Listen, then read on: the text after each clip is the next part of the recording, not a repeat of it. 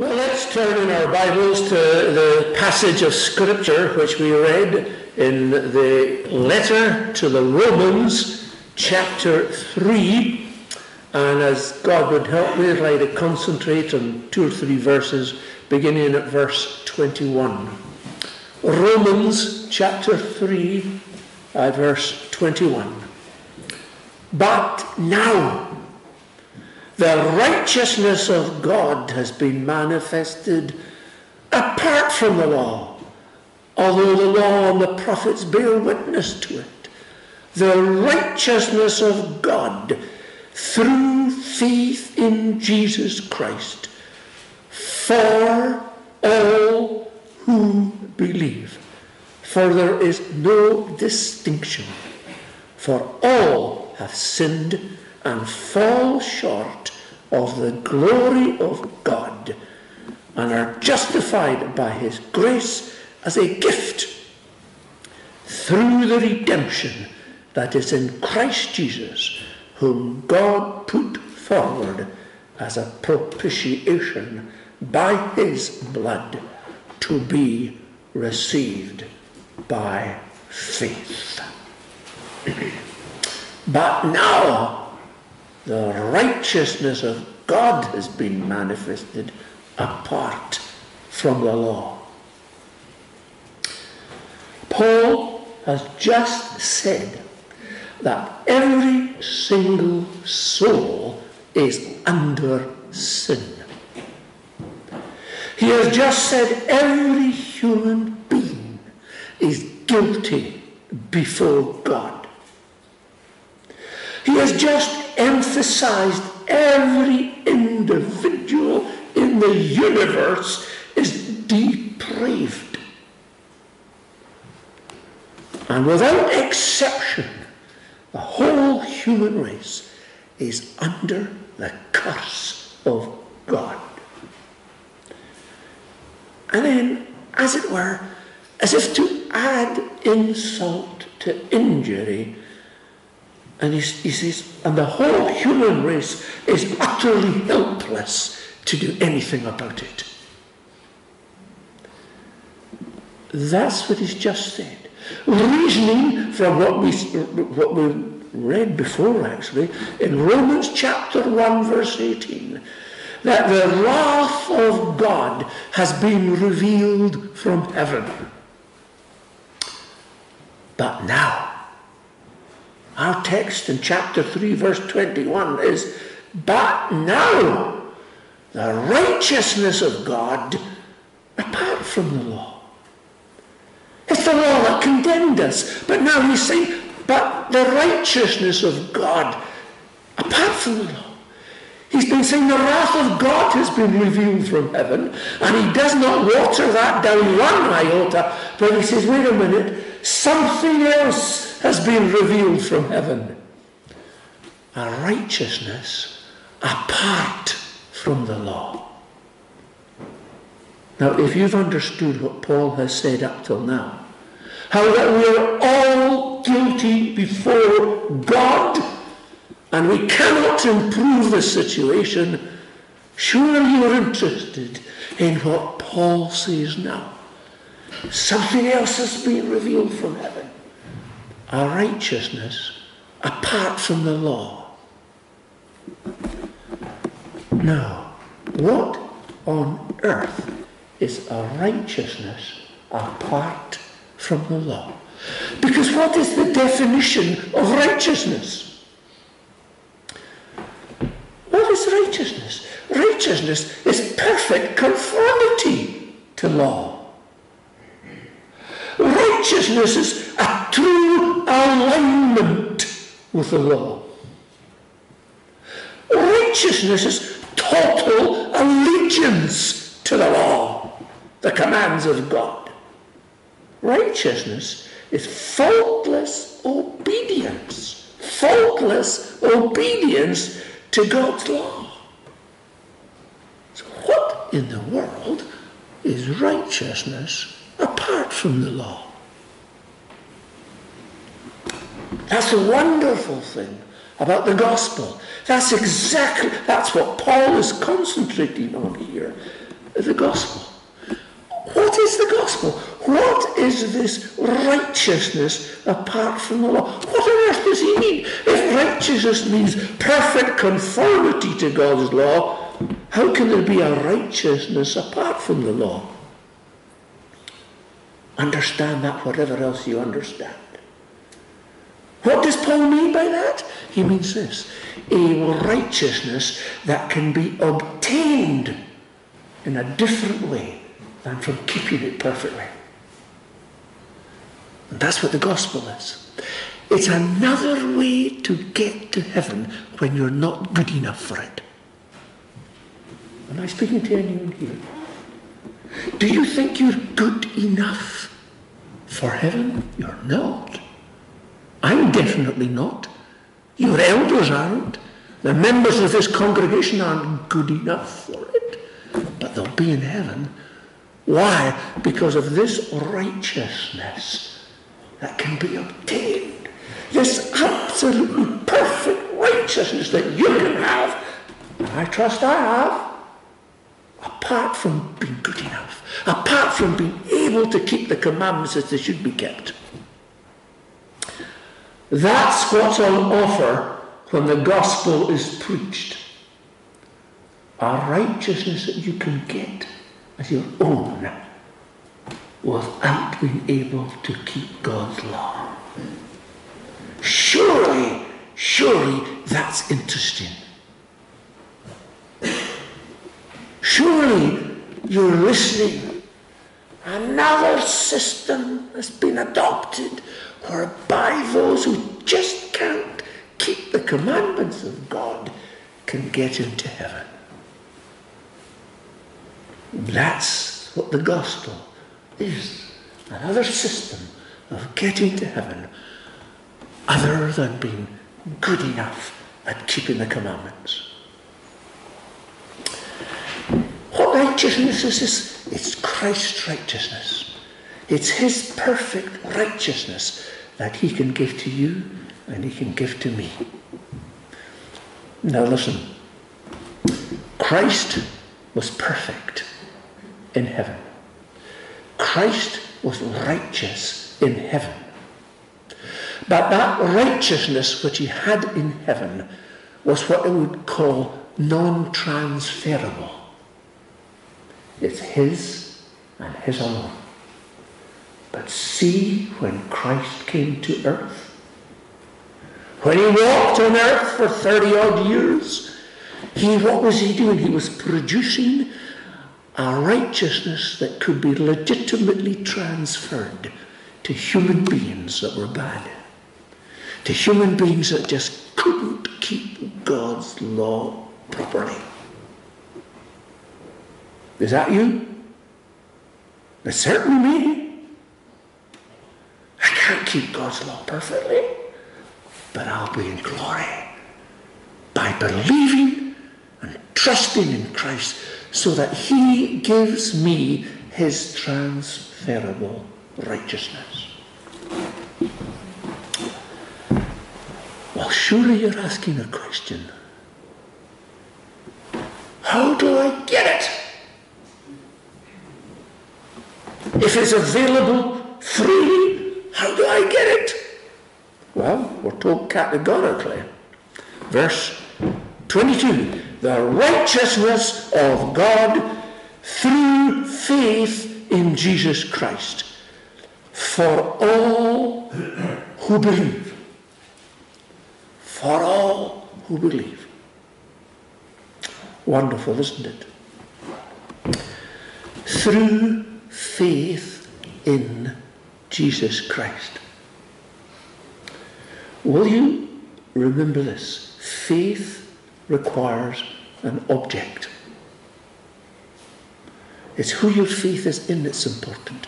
I used to be in the printing trade before I went into the ministry, and I remember a customer coming up to me and said, "Oh, since I heard about you, I know twin brothers, yes, you're leaving the printing trade and you're going in for the ministry." "Oh," he says, "I've got my faith." So I said to him, "What in, Bob?" And he looked at me. "Oh," he says, "I've got my faith." I said, "What in?" "Oh, I've got my faith I said, Bob, what have you got faith in? Who have you got faith in? And he just looked at me and said, George, don't worry about me, don't worry about me. I've got faith, I tell you, I've got faith. I said, Bob, what in? And he didn't know. You know this?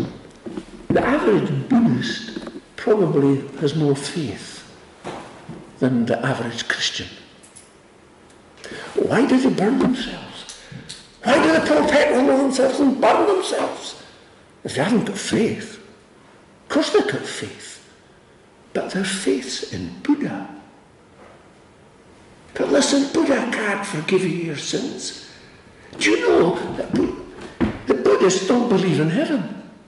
If you were to, I remember we did do a course for it, in world religions, and I was terrified doing it because I thought I would lose my faith through it.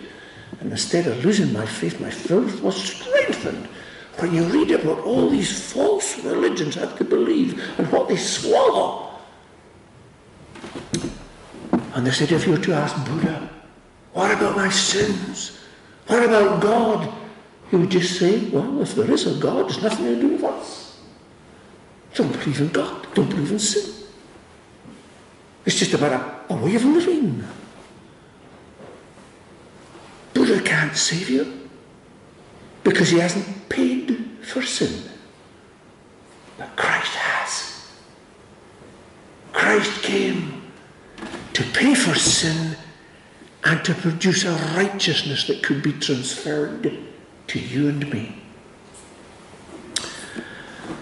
Anyone, for all who believe, for anyone who believes, we need faith in Christ. It's not faith that saves, it's Christ that saves. Now, for there is no distinction between Jew or Greek. There's no distinction between any of us, because as Paul has just said, every single solitary individual in the universe has sinned before God and is guilty before God.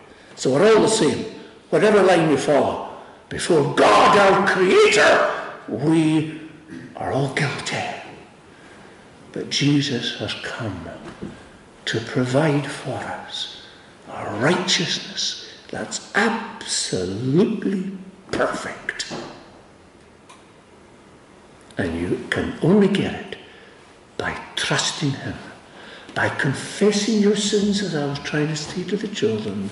Confess your sins to Him, and He will forgive if you only believe. There's no difference. You know, I've met people, and they said to me, when you explain the gospel to them, they say, but you don't know me, you don't know how bad I am, you don't know what I've done. I says, no, it doesn't matter. I know you're bad, that's all I need to know. This gospel, you're saved. If you trust in Christ, if you believe in Him.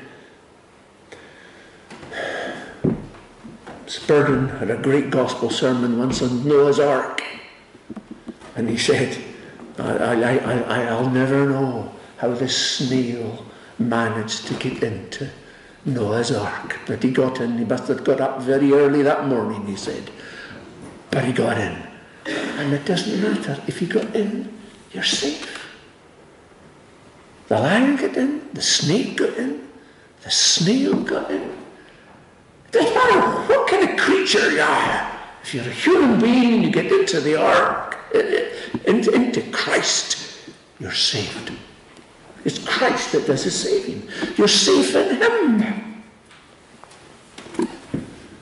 Did I use the illustration here recently? I can't remember. The illustration was given with people going to walk the West Highland Way. And there was this old man there. He had a walking stick and he was crippled. He said, man alive, this guy's not going to make it. Well, when they arrived at their destination at the end, I don't know how long it was, a day or something, first guy I saw, it was this old man with a walking stick. I said, man alive, how did you get here? Oh, he says, I took a bus.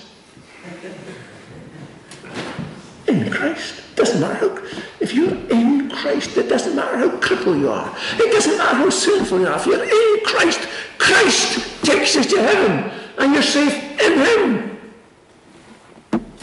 That's the glory of the gospel. That's the transferable righteousness of Christ. He can give it to you if you go to him, and if you confess your sin to him, and if you continue trusting in him and depending upon him. Now there's this huge word in the paragraph, this paragraph which we read. We didn't read it all, just most of it. This word, propitiation. Christ is the propitiation for our sins. What does propitiation mean? Well, it means a lot of things, but we'll try and go through a few of them to help us. It does. Some weaker translations use the word expiation. But expiation is not the same thing as propitiation. There's an additional attribute in propitiation, and it's the attribute of appeasing the anger of God. I think we explained last week, or at least last time I was here, that God is angry with the wicked every day. Every day God is angry with the wicked. Paul, as he unfolds this gospel to the Romans in chapter 1, he begins by saying, all have sinned. Just what we've been explaining about. That's where you start. The problem. Now, this anger has to be placated. Has to be put out. And the only thing that can put it out is the blood of Christ. The blood that was shed on Calvary's cross. Appeasing the anger. God is angry with the sinner. Amazing. He can love sinners, and yet he's angry with them. Amazing. But to understand, you'll never appreciate the love of God until you first appreciate the anger of God. That God is holy. God is holy, and he hates sin, and he must deal with it. And he's dealt with it on the head of his Son. There's a wonderful verse in Isaiah 12. His anger is turned away. The Bible does not say that his anger was turned off. It was turned away from the head of his people and transferred onto the head of Christ. Christ endured the anger of God for us. Christ will transfer to us not simply his righteousness, but he'll transfer to us. He has absorbed. God has redirected the anger due to us. He redirected it onto the head of his Son, so that he was wounded for our transgressions. He was bruised for our iniquities. Here's the great exchange. Christ takes our anger, our sins, and its consequences, and Christ gives us his righteousness. So propitiation at the heart means placating, appeasing the anger of God. Also atoning for sin, paying the debt in full. The debt we owe to sin has not been written off. The debt we owe to God for our sins has been paid in full by Jesus. When he cried out on the cross, it is finished. What's finished? Paying your debt and my debt to God for sin. If we're believers, it's been paid. God has to be paid for sin. And Christ paid the debt. And that idea is involved in propitiation. But a third idea, we'll just mention maybe three today. Appeasing the anger of God was mentioned, atoning for sin, but three also, abolishing sin, taking it away. You remember John the Baptist said, or was it John the Baptist said when they saw Christ coming along, behold the Lamb of God, which takes away the sin of the world. Christ can take your sin away to a place where it will never be found, not even by God. You got that? Not even by God. For God has sworn you will not find it. And all this, was pictured, illustrated in the Old Testament.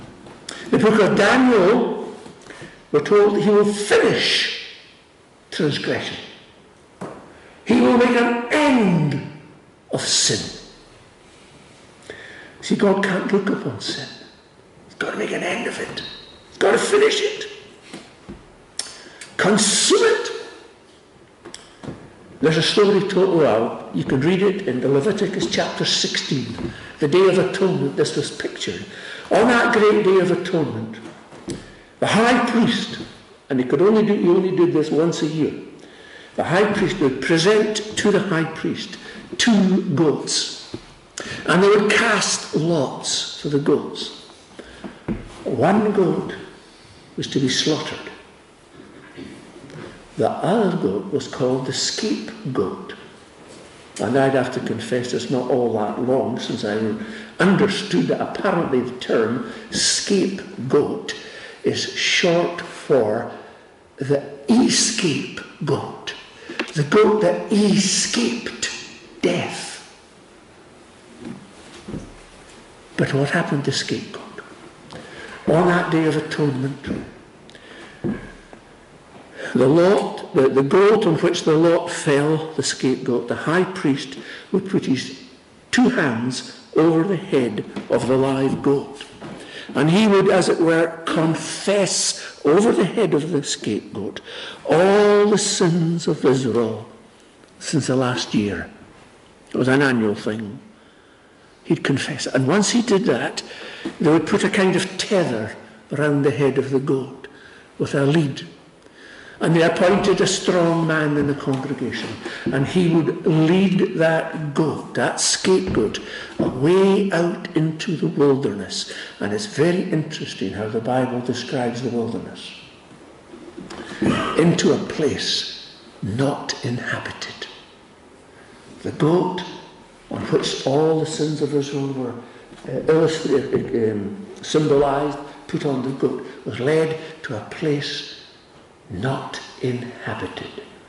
And they say that goat was never ever seen again. Illustrating Christ can take away the sin of the world to a place where it will never ever be seen again.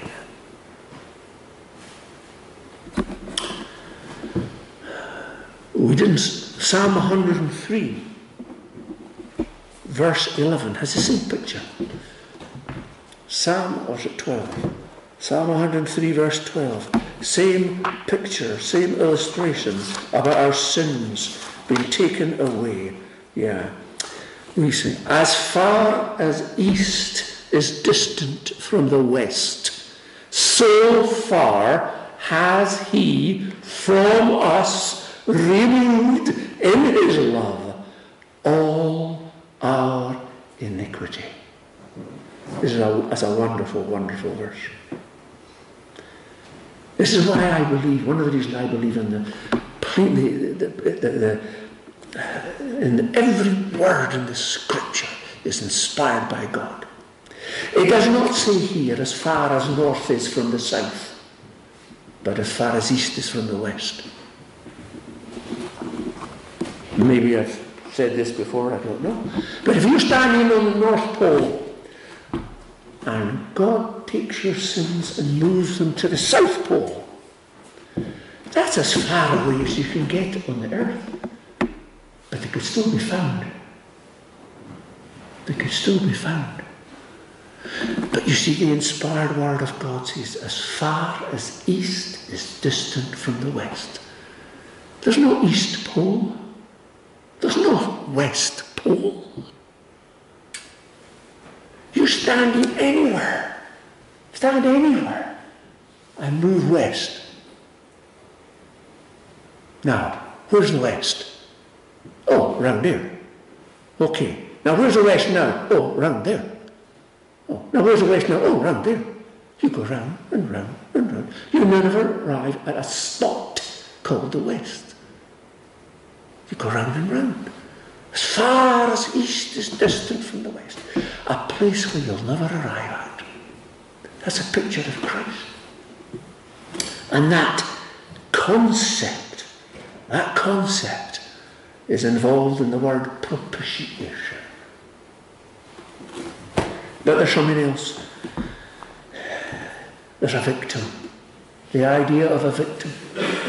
All this is free to you. Free to me. But not free altogether. Someone has to pay. There has to be a victim. And the victim is Christ.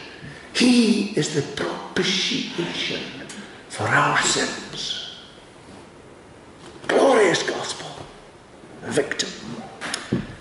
One other thing, and there's a letter A. Appeasing anger, atoning for sin, abolishing sin, a meeting place. This idea is in the word of propitiation. A place to meet God in peace.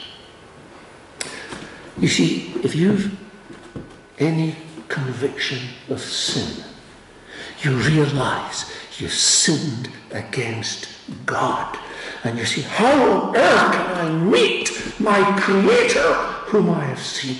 Is there a safe spot anywhere in the universe where I can meet with Him? Yes, the place called Calvary. You can meet with God in peace at the foot of the cross. A meeting place.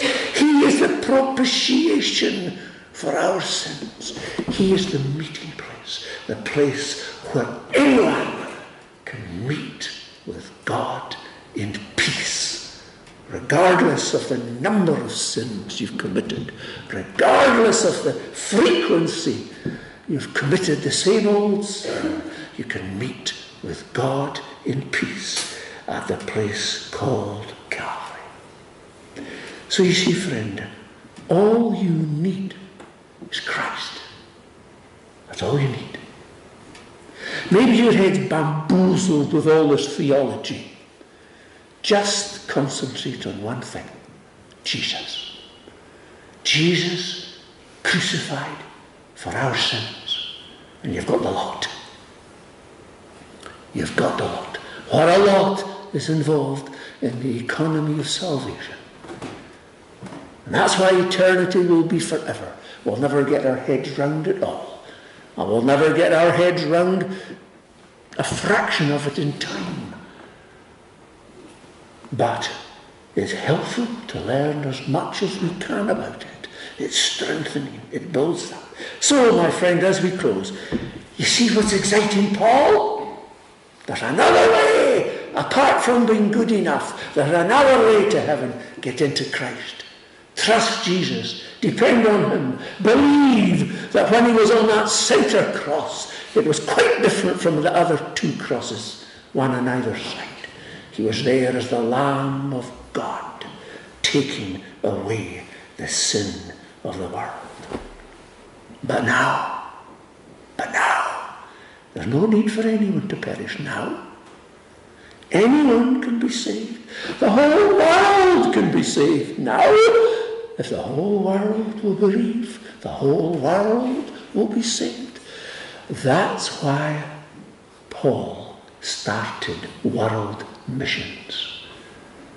because the whole world can be saved if the whole world will believe. Now there's an option. You needn't perish. You needn't be lost. You needn't despair. Now there's an alternative in Christ. And that alternative, that second way of getting to heaven, is not simply a possibility. It's an absolute certainty if you believe. If you believe. Whatever you do, believe on the Lord Jesus Christ and you'll be saved. May God, the Holy Spirit, make his word effectual to every one of us. Let's bow our heads in prayer. Father, take the things of Christ and apply them to us effectually, we humbly pray. Bless our meeting with your word. Keep us in your love. Keep us in your fear. And for all we pray in the name of the Lord Jesus. Amen.